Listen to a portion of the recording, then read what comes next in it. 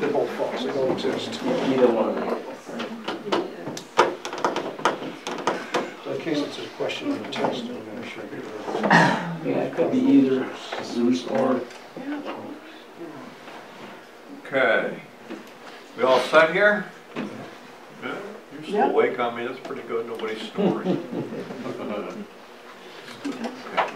Father, bless and help us to continue and remember these things and glory in them, Father. See your hand in history and people's lives.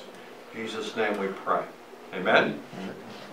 So, we're in this Maccabean rebellion. Mattathias starts it. He loses it, if you will. No more! We're not going to have this idolatry. And kills someone sacrificing to an idol. The king's, whoever was sent, the king sent to make sure this sacrifice happened. And they started guerrilla warfare, farm implements. That's we're told. And they are successful. With this, he dies soon thereafter, and the leadership of the battle, most of it goes to his son Judas, who is known as Judas Maccabee. We've got him there. And of course, the Maccabee is not his last name. Maccabee in Hebrew is hammer. So he called himself Judas the Hammer. And so did his followers, so they were called the Maccabeans.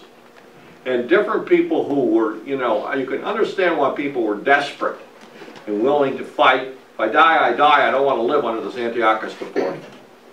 I'd rather die than live like this and you know, bow down to some statue of Zeus or Jupiter and slaughter pigs and eat unclean food and skip the Sabbath and not circumcised by, you know, I can't practice Judaism.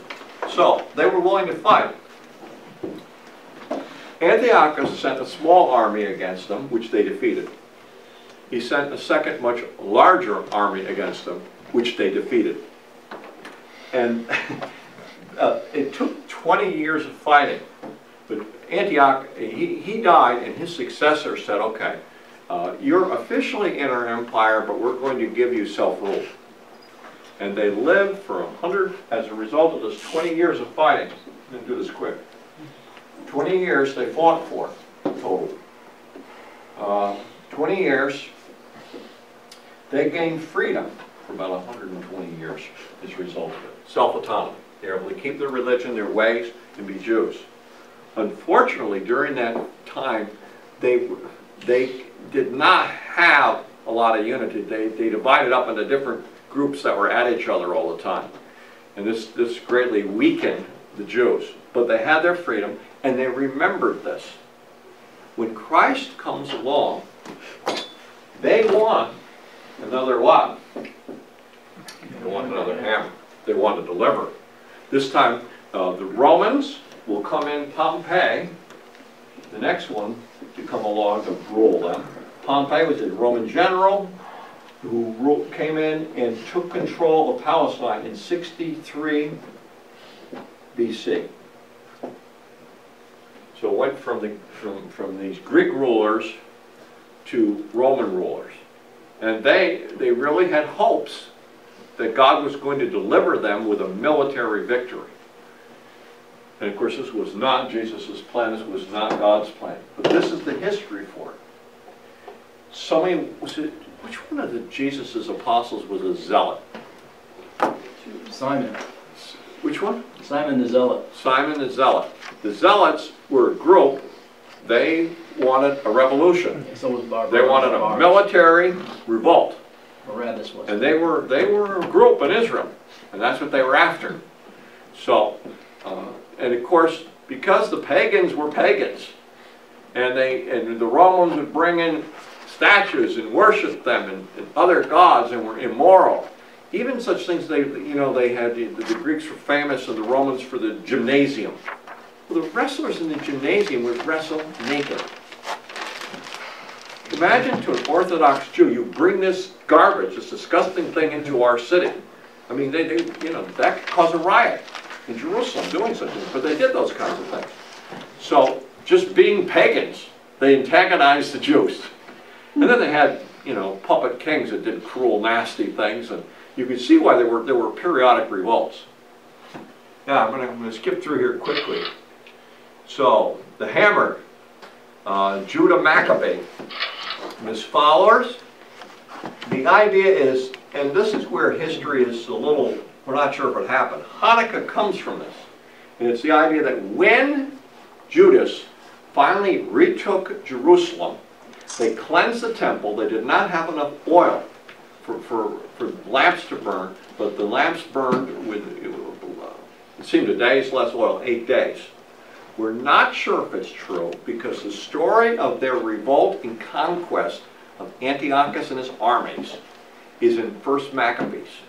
And in 1 Maccabees, there's no mention of the Hanukkah lights in the temple. It's in other places. Well, why didn't they put it there? So they don't know if that happened or not. The fact that a small group of Jews defeated 2 armies and gained their liberty is history. There's no fable to that. The Hanukkah lights we do not know. We do know this. I have the scripture for you. Let me go on here. There's Pompey who conquered, and the statue of him, 63. Let's see. I'm skipping this. I thought I had a picture of it. But I'm trying to remember here. I can't. Oh, well, we'll come back to it. At this point, and do a little bit of review. This brings us up to where I started you at the beginning of class. So, if you will, what's the major things affecting the Jews during that time? Alexander the Great, his conquest, bringing Greek culture, Greek language, and then, of course, those 4 generals of his, one of those had a descendant named Antiochus IV that tried to stomp out Judaism during this 400-year period of time. And the Jews won. And they were regarded throughout the Roman Empire as fierce warriors. If you will, the Romans did to some extent understand, don't antagonize the Jews. Because they'll fight. And a lot of us will get killed putting this thing down. And that's exactly what happened. So, let's go through just quick here. Best date for the birth of Christ around 6 BC. And we know that because Herod, who tried to put Jesus to death, died in 4 BC. We talked about that. It's a little reveal. Best date for his crucifixion, 30 AD. Crucified on the Passover, the 14th of Nisan. You should remember that. Who could tell me the holiday on the 15th of Nisan that was celebrated while Jesus was in the tomb? Day of What do we got? feast preparation? No, feast day. Feast day? Oh. That's the day in between. Next feast day? First fruits.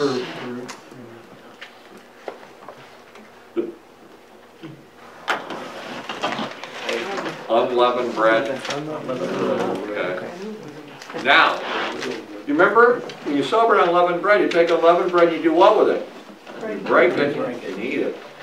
Jesus' broken body laid in the tomb on the first day of unleavened bread. The next, he's raised on the next feast day on the 16th, which is the feast of what? First fruits. First fruits. One of my students was doing this. Says it's a feast of fresh fruits. No, it's first fruits, not fresh fruits. Fresh. Yeah. But Jesus was fresh from the grave. Who knows? You know, maybe there's something to it. So, but we actually know the dates: 14th of Nisan, 15th of Nisan, 16th of Nisan. We went through how you do that. It really comes out. He's 3 24-hour days. You can calculate it that day, that way, in the tomb. And then raised. But we're not going to go review that right now. So, he's dead, resting, garden tomb, feast of unleavened bread, 15th of Nisan. The 16th, feast of first fruits, he is raised from the dead. Okay. And as Jonah said, 3 days and 3 nights. We did mention there's 2 different ways to look at this. If you take a traditional Passover as Good Friday, if you will, we're thinking, then you have part of Friday, all of Saturday, and part of Sunday. And there is a Jewish expression that says 3 days doesn't have to be 3 complete days. But Jesus said 3 days and 3 nights. The Jewish way to look at this, and I believe it's a stronger one, scripture we looked at last week, is for a Wednesday Passover feast. Okay? Wednesday, Jesus is actually crucified. Tuesday night, which is the Passover begins, he's having the Last Supper. And then you come up with 3 full days from Wednesday to Saturday night. 72 hours complete. It works. And the scriptures show that in between there was a day of there were 2 days of preparations. 1 day of the preparation for the Feast of Unleavened Bread, another day, and then another day of preparation for the regular Sabbath. And it really fits the scriptures well. So I'm not worried about it, but the case is there. So if some of you remember your notes from last week, to look at that. Church is born, Pentecost. How many days after first fruits is Pentecost, folks? 50. 50. The Jews call it the Feast of Weeks because it's after 7 weeks. The 50th day after 7 sevens. Okay, the church is born on there. Just a little review here. Now, important date in history. And we didn't really mention this too much. Nero's Rome burns. They know the date, July 18th, 64 AD. Rumor had it that Nero either started the fire or played his fiddle while Rome was burning. And Nero was upset with this. So history is very clear on this. Nero claimed that these weird, strange, cultic Christians started the fire. And he had Christians put to death and tortured to death. So between 64 and 67 AD was an imperial persecution of Christians, particularly in Rome. Many historians believe that Paul and Peter died at that time. That we cannot be sure of. But that's, if you will, best guess when they died. But it gives you an idea how short-lived their preaching was. The church starts in 30 AD. We think they're dead at this point. We know this. In Paul's missionary trips, he wanted to celebrate Pentecost in Jerusalem at the temple. In 70 AD, there is no temple. So Paul's missionary trips had to be before 70 AD. So it's, let's call it short and sweet. All right? But they did preach with great effect, but for a short period of time. Now, about their deaths, Paul writes, when he's writing to Timothy, he knows his time is short. He talks about it. In the Gospels, John 21:18, Jesus tells Peter that he's going to die a martyr's death. So Peter understood this. Church history, and we cannot verify it, says that Peter asked not to be crucified at his Lord, that he did not deserve that honor. He says, crucify me upside down.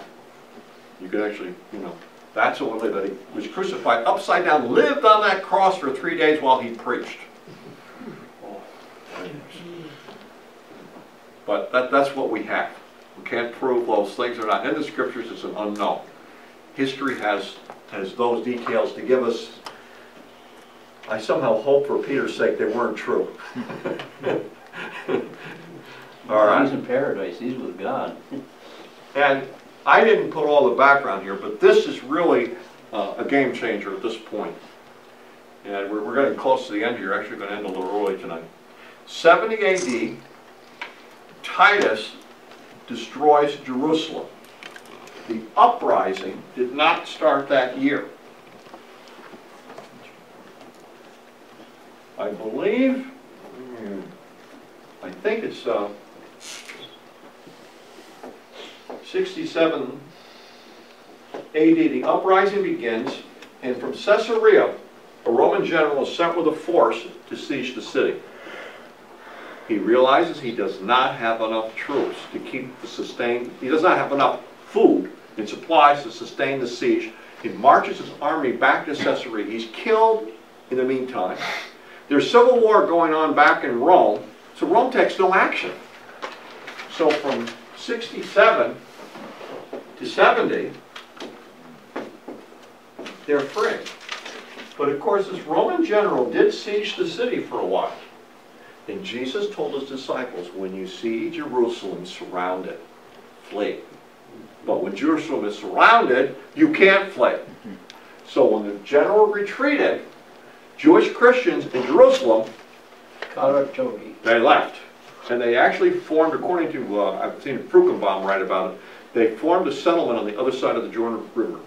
People who fled from Jerusalem, believing that Jesus said, flee when you're surrounded by an army, because his destruction is at hand. They did. And then Titus came back with his father, actually, who was in charge at the time, Vespasian, I believe his name. But Vespasian left and left the finish of the siege to Titus. So Titus does take Jerusalem. When he does, and I remember a tour guide telling me this, he has this on top of Mount of Olives. And we can look over down below on Jerusalem. He says, Titus put catapults up on the Mount of Olives and catapulted boulders into the city to destroy it. They took the city, they burned it, they burned the temple to the ground. I think I mentioned last week, they slaughtered people, and before this, it was a long siege. People died from starvation and disease. Josephus says that about 1 million people died in that siege, in battle. As Jesus said, he said, when the disciples praised how wonderful the temple was, Herod's temple, he said, not one stone will be left upon another. In the siege, you burn the inside of the temple, which has cedar boards in it, covered by gold. You don't want to lose any of that precious gold, so you'll pull apart all the stones. It's any gold, melt it into the stones, you scrape it away. It's the temple. There's never been a temple since then. So it's a change. I just read an article, part of an article in Christianity Today, that said that after 70 AD, the Jews would not let Jewish Christians into their synagogues. They were angry. Their attitude was, you fled. You deserted us. If you had stayed with us and fight, we might have won. So the Jewish Christians and the Jews who did not believe in Jesus, it was a major separation from 70 AD at this point. And in many ways after that, it becomes a very Gentile church. So that becomes an important day. It's a real marker, one we know that happened. The other day really ends the age of the apostles. Around 98 AD, Apostle John dies. They're no longer the 12. They're all gone now. And so, after that, we speak of the church fathers who were disciples of these men. And they discipled men who took over. And from 98 or 100, you often, or between 98 and 100, when the apostles are all dead, we have a full canon of Scripture. All the New Testament books have been written by then. We have quotes from them back to that period. But from that period, let's just say BC, round off here, around 100, till 313 AD. This period, the next generation of leaders, often called the church fathers or the apostolic fathers, meaning they date back to disciples of the apostles, is usually called the age of persecution or the age of the martyrs.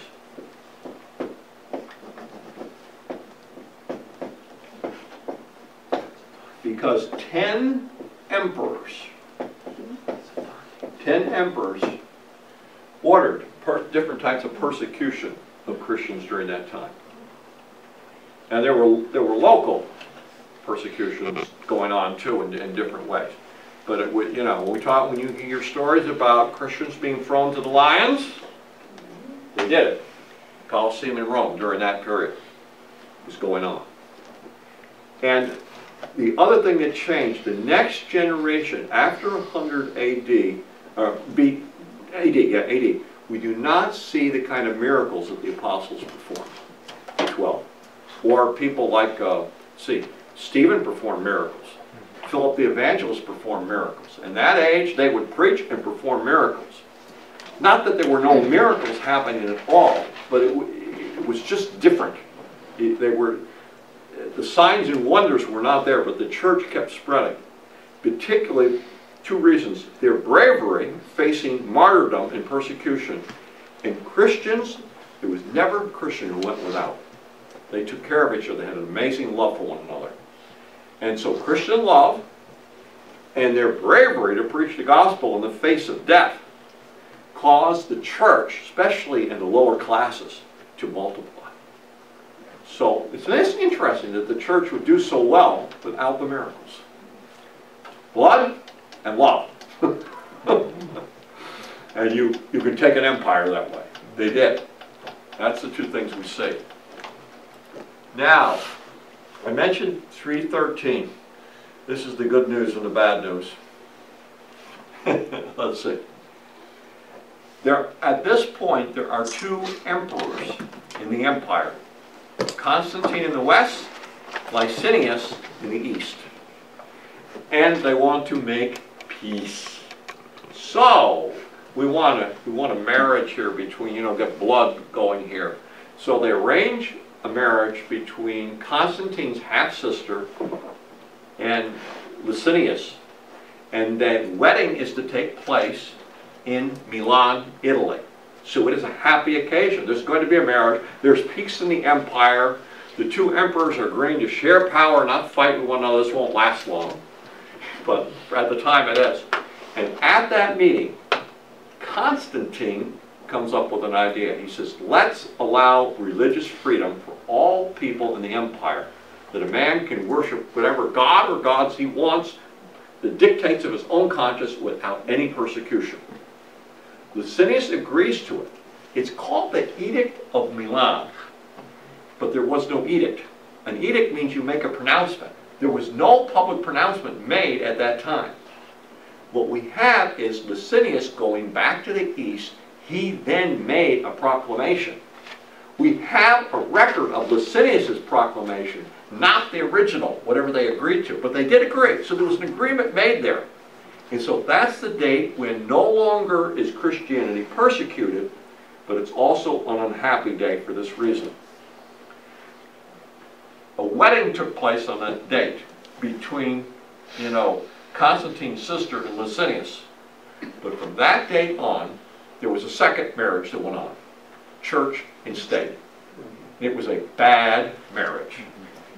Meaning the emperor started sticking his nose in the church's business in a huge way. And so, let me just give you a contemporary example. We have two denominations who get in an argument over theology. And Obama decides that he's going to sponsor a conference and have them decide their differences, and he's going to umpire the conference. You would flip out in protest.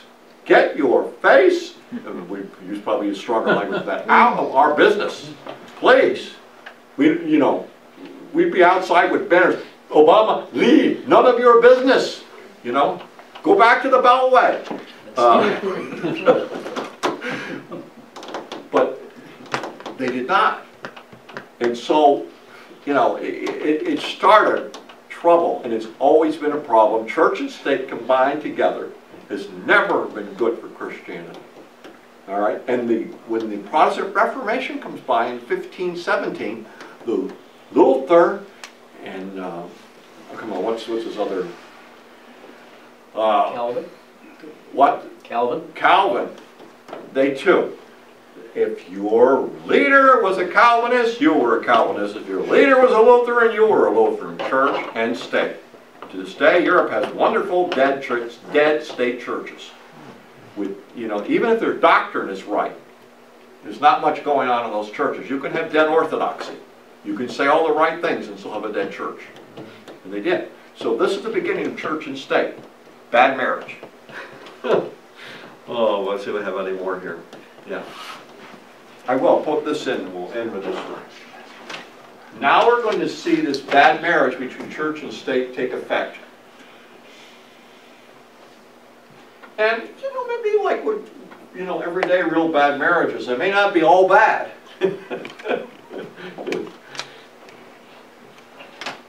I counsel some people like that. Oh.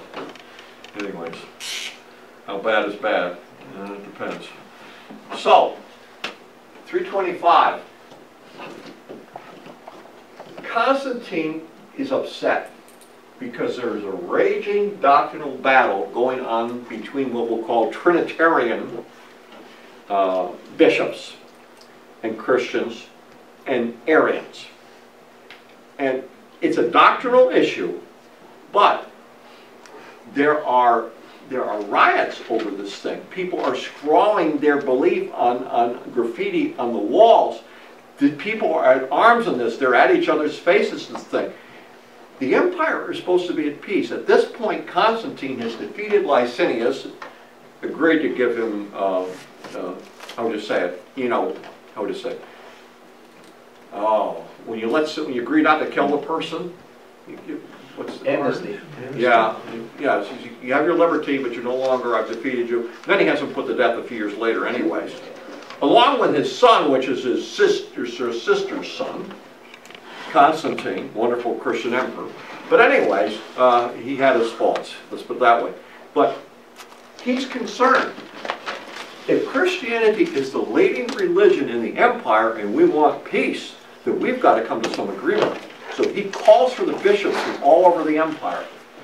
Now, there's different sources. Somewhere between 250 and 318 bishops arrive in Nicaea, it's in Turkey. It's the summer home of Constantine.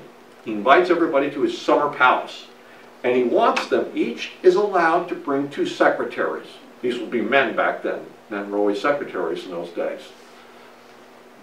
The fight is on because a man named Arius,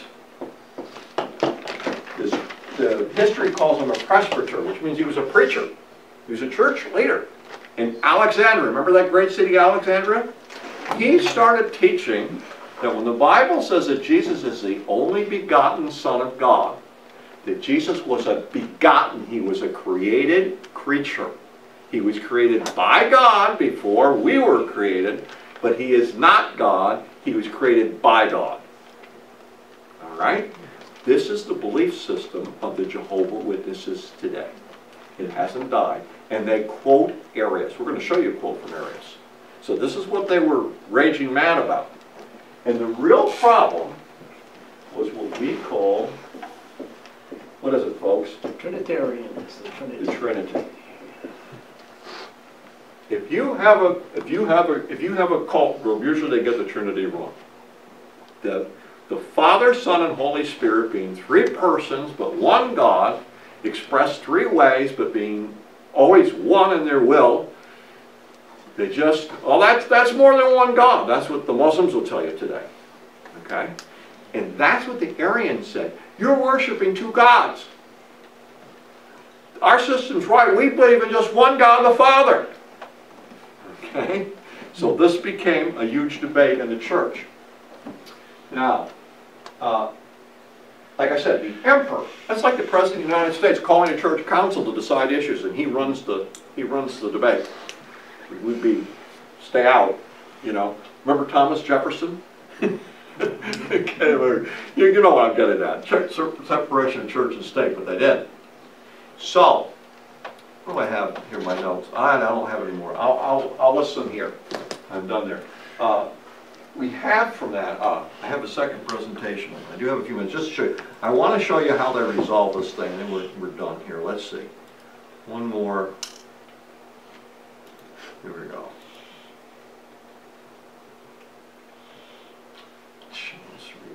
Here we go.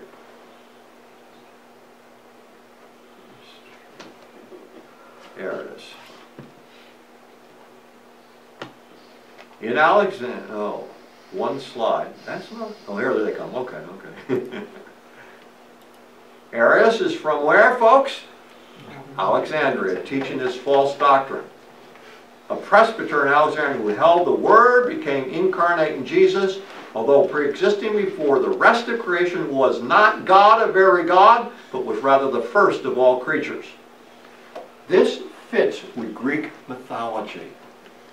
The Greeks looked at, intermediaries between God and man. you know, one God would beget some other kind of God, and then